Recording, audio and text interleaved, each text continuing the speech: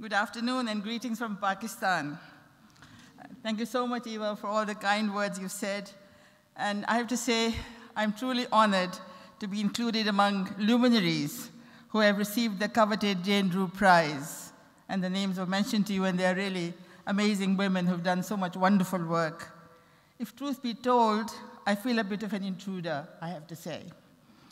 Having given up my practice some 20 years ago and pursuing a mid-course correction by foregoing iconic extravagance in order to pursue democratic architectural norms which could be considered non-architecture by some. On hearing the news, I was surprised to be included among lifetime creators of stellar architecture. I'm engaged in heritage conservation as well as humanitarian assistance. And basically, as you can see, it is a not-for-profit organization and basically incorporating spirit of volunteerism and commitment to causes. We won a few awards, which have, of course, helped us in creating more stake in the work that we do.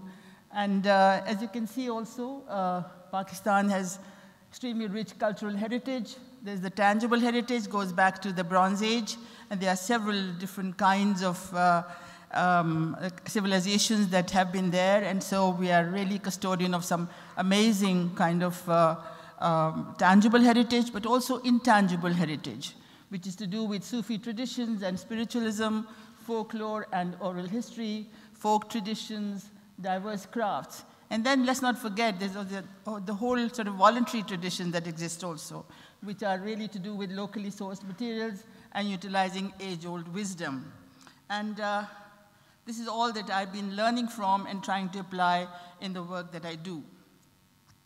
So last November, among other eminent experts, humanitarian architect Eric Cecil of Social Design Circle was attending our Interbah Pakistan International Conference at the World Heritage site of Makli. And I introduced him to Nayyar Ali Dada, saying, "Meet the best known architect of Pakistan." And he looked at me and said, "But Yasmeen, I thought you were the one." And mindful of the general perception, I had to correct him that Nayyar was actually a famous star architect, while I was only a barefoot one. So this is where I'm coming from, because I always thought what I'm doing is perhaps non-architecture. So it is gratifying that where the prize recognizes women's special perspectives, sensitivities, and approaches, at the same time equalizes both star and barefoot architecture or non-architecture. I'm grateful to the prize judges who, by elevating the status of barefoot architect, such as myself, have championed a stratagem to transform the perceptions and mindsets regarding how architects and architecture need to deal with the complexities presented by the rapidly emerging realities of a post-colonial world order. A world that, due to the accumulation of wealth among the 1%, as underscored by the bestseller French economist Thomas Piketty, is afflicted with rising disparities within our societies, both yours and mine, both the industrial as well as the developing world. The impact of global warming, recurring disasters, and climate emergencies, climate change migrants, and conflict-impelled camps for the displaced are a few of the challenges that we are confronted with today. And above all, a world in which 1 in 8 persons goes hungry every night. Let us also not forget that most of South Asia and Sub-Saharan Africa are unlikely to meet UNDP's SDGs. Anybody knows SDGs? Sustainable Development Goals by 2030. That is the target. But I doubt if many of them will be able to reach it.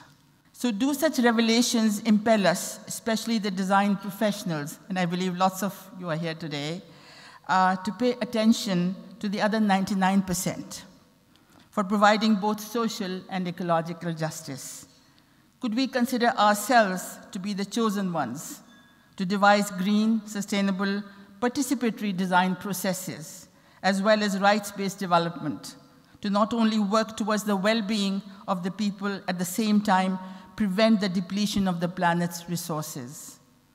For as we hanker for democratization, the force of nature is compelling us to minimize the creation of autocratic, iconic edifices. Instead, perhaps, it is the scaled-down, innovative green alternatives that will lead us to an equitable world. And considering the damage many of us might have inflicted upon the planet, myself included, we all need to work out ways of stitching this frayed tapestry of what we call Earth, the only one that we have for humankind. Unlike their past, I don't believe architects need to seek patronage from the Medicis of Florence, the merchant princes of Industrial Revolution, or East India Company's robber barons, nor today's powerful multinationals, but to focus on the poor and the displaced and the dispossessed who can benefit equally from good design to attain social justice and dignified living. Sometimes people feel that if they are poor, they probably don't need any design in their lives. But I can assure you that as much as the elite and the rich need design, so do the poor.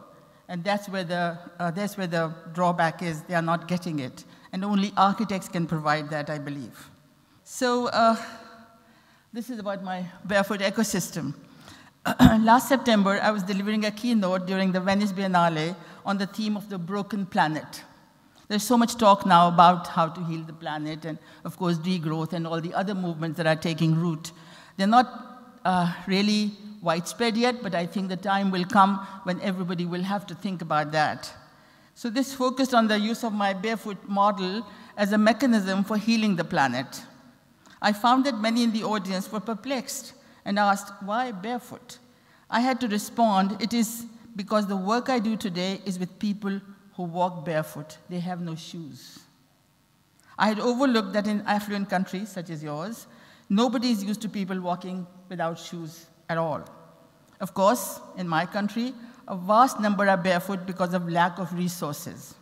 But walking barefoot also had the recompenses. It keeps you close to the earth and in direct contact with the soil at all times. And it is perhaps the underlying reason why many of Pakistan's age-old vernacular traditions are based on judicious use of the earth's resources. I believe that the poor also have a whole sort of economy and market that exists that we are not actually making use of. And if we were to be able to concentrate on the needs, on their unmet needs, there's much that can be done without too much money. So basically, I'm trying to do things which will cost very little, but that people can afford themselves. And that's where good design comes in very useful, because then you can think about how to fulfill the objectives according to the context and according to the needs. So over the last years, in my struggle to articulate a people's humanistic architecture as part of rights-based development, incorporating attributes of social and ecological justice, a schematic that I call barefoot social architecture, or BASA, has shaped the ecology of my work. BASA is akin to social engineering for bringing about social change, incorporating environmental, cultural, and technical dimensions. On the one hand, BASA seeks to democratize architecture that provides people with well-being and self-esteem. On the other, it has partiality for zero carbon footprint. And there are a few of the examples. This is, on the left is a kind of vernacular construction that I've utilized. Instead of using wood, I use bamboo. And then there's another one here where you have this amazing conical form of the roof. And this is kind of neo-vernacular, if you like. And all of these buildings just use earth and bamboo and lime. So now, what is BASA? It's like maximizing the potential of the barefoot ecosystem composed of those at the bottom of the pyramid. Number 2, zero carbon humanistic architecture, fostering pride, dignity, and well-being. Number 3, delivery of unmet needs through the barefoot incubator for social good and environmental sustainability. And 4, adoption of non-engineered structures for shrinking the carbon footprint. Anybody ever built a non-engineered structure in this hall? Ever tried it? Please do, it's very interesting and very enjoyable. because we are so much kind of, into doing everything that is calculated, that must be done in that way. So I think now we need to start maybe opening up the whole field a little bit more. So even in today's world, it has taken decades to realize the special point of view that women bring to the table, as we heard today. This prize is therefore highly coveted as it recognizes women's role in the built environment. The women's perspective is even more significant in developing countries. I don't know whether I suppose you must know that, how marginalized women are in countries like mine, where women have traditionally suffered from discrimination and neglect and need champions to campaign for their aspirations. And that's where women professionals can come in, because they can understand the problems and issues of other women who are marginalized much better. So, for me, among the most important tasks is to create solutions which go beyond the physical structure and seek to provide dignity for women. Because you can build something, but does it really serve the purpose of elevating the status of women in some way? So women are the custodians and minders of the next generation. Unless we are able to provide them with self-respect and importance, we continue to work within an impaired system. In my work today, it is women who are spearheading transformation within their society by learning zero carbon and ancient ceramic craft skills, making Mother Earth products such as natural organic soap, dung or sawdust briquettes, charcoal toothpaste, plantation and food security endeavors, clean earthen Pakistan chula stoves for health and bamboo and thatch projects. So this is, I just brought some slides to show you how women are getting involved in doing things and the kind of products they're making, not for the rich, but for the poor. What I tell them is don't worry about the elite. You don't have to bother about them, because the whole ecosystem, the barefoot ecosystem is so huge. There's such a big market there. We need to really make products for the poor, and they seem to be doing well. In the project that we did last year, where something like 230, mostly women, but also men, were trained in barefoot skills. And I am very pleased to report to you that 70% of them have risen above the poverty line in the last 14 months. So my barefoot model seems to be working, which I'm very happy about. So now they are spearheading transformation within their society by learning the zero carbon and ancient crafts, etc. And now, today, I no longer wish to be known as the author of my work. This is the effect that I've got from the work I've been doing, for it is only a platform and a canvas that I create in a lexicon fashioned by earth, lime, and bamboo, which is then amplified with drawings and colors by the participants, but in which I can take pride only as a collaborator. Thus, the owners become equal partners in design. And this is how they do it. If this was concrete or burnt brick or materials like that, they would not have had the courage even to express their creativity. But here you see it's mud and earth that they are used to, and look at the design, creative designs that they come up with. So, this is on the left is a hand pump, and then this is the zero carbon earthen Pakistan chula that I designed. And if I show you the next slide, on the left is what the women make of it. On the one hand, I use sustainable materials such as earth, lime, and bamboo, all materials that are renewable and locally sourced and therefore are highly sustainable. These also provide the most economical combination for construction. This means that even when I build my non-engineered structures in vast numbers, and I know Eva said 40,000, but actually it's now 50,000 shelters and about 60,000 award-winning earthen stoves and other elements that have benefited something like 0.84 million people since 2012. In fact, between 2012 and 2018. These are being zero carbon. These have not hurt the planet. One of the zero carbon structures, and you can see no carbon emissions, no trees are felled, 1,750 villages covered, 300,000 persons were housed, and materials are only locally sourced clay, lime, and bamboo. And now let's compare it to this slide. This is an engineered structure. You can look at the cost as well. The zero carbon costs very little. This one costs quite a bit. And then look at the damage it does. And this is actually calculated by an international consultant that says that deforestation of something like over 50,000 acres of forest happens because of that. So we have to be very mindful as to the materials that we now use today. So, okay, I'd like now to make a plea to architects to use their innovative skills for creating non-engineered zero or low carbon structures.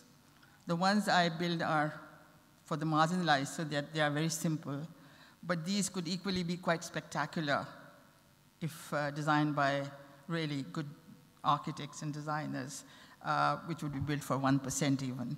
And why not? If the poor can live in sustainable structures, so can the rich, I would imagine, if they are properly designed. So this is the zero carbon campus that we have set up that provides training in zero carbon green construction and craft skills for the marginalized. And I just want to show you a couple more slides of that. This is an Interbau center again, made out of bamboo and lime and earth. And this is inside the big, what we call the zero carbon cultural center. And that's how we hold really big conferences here as well. And what I just wanted to share with you that we'll be starting lots of workshops for working in low carbon materials, where there'll be students coming in from Pakistan, but also from abroad. And I would like to extend an invitation to all of you to visit Pakistan and come and see us at Makli. It's a World Heritage Site, which is something fantastic, and you'll be able to see all this that's going on. In conclusion, I would like to thank W Awards, Architects Journal, and Architectural Review for the singular honor, and also Ellie and these for making arrangements for my visit. I'd like also to thank all of you for being here and patiently listening to me, and also my two sisters who've come across 2 oceans, one from Pakistan, another one from Canada, who are here with us today. And I'm hoping that through this, you will all help me to take my zero carbon mission forward. Thank you so much.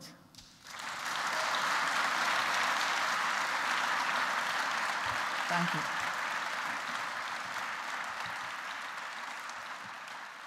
Thank you very much.